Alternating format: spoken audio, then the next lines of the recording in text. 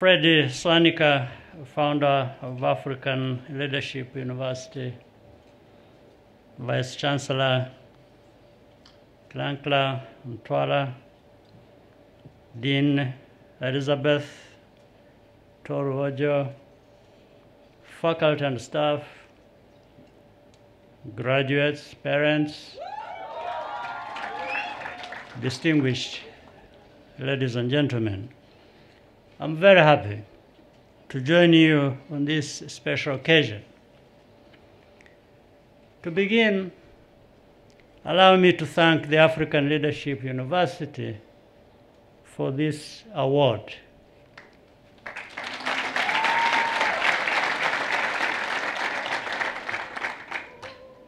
To all the graduates, congratulations.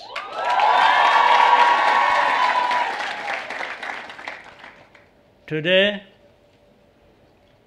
you reap the rewards of all your hard work. Be proud of everything you have accomplished. You deserve it. To all the families and friends present, thank you for supporting your loved ones. Success is never the result of individual effort alone. Equally important is having a good support system.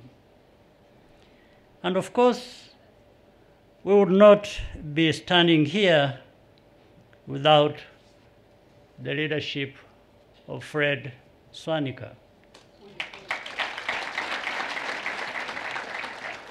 In Rwanda, we are very proud to host ALU. I also want to add that you have a very beautiful campus.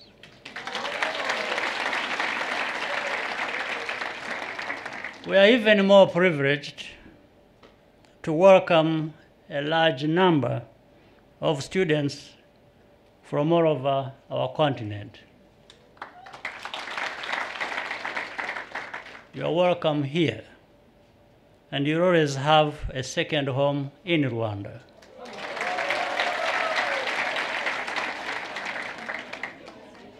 This one-of-a-kind institution is a reminder to all of us that in Africa we have the means to solve our problems. The uncomfortable truth is that we rely too much on others to tell us what to do, and more often than not, we pay a hefty price as a consequence. We need to take responsibility for what belongs to us and have a sense of urgency in doing so. It all begins with how we teach our children and shape their mindsets and a sense of ownership for Africa's future. ALU is a trailblazer because it has invested in building a new generation of critical thinkers and innovators here on our continent. Graduates, the baton is now in your hands. Run with it as fast as you can until you cross the finish line.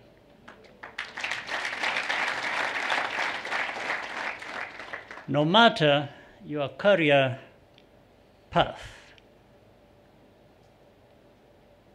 the journey will be long and full of unexpected twists and turns.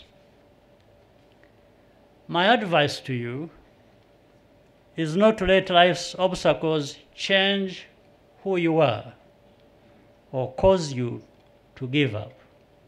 Never give up. Be kind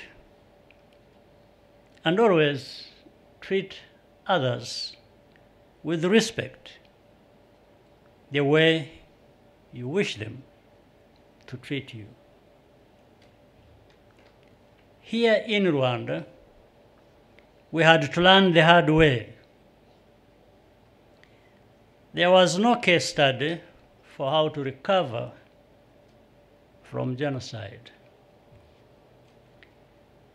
We had to take matters into our own hands. The results did not come immediately, and in fact, they never do. For those of you who aspire to become entrepreneurs, this is something to remember. We kept trying, and we found solutions that worked for our country. Always try and fail, but you never fail to try.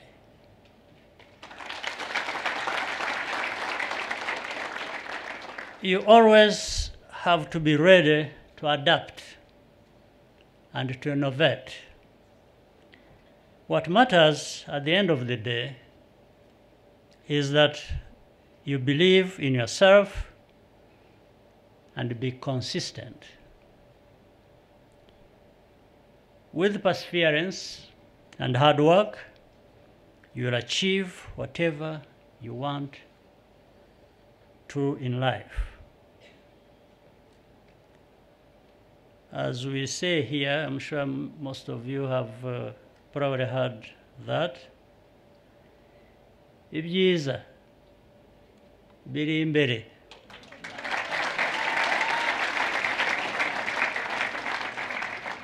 The best lies ahead.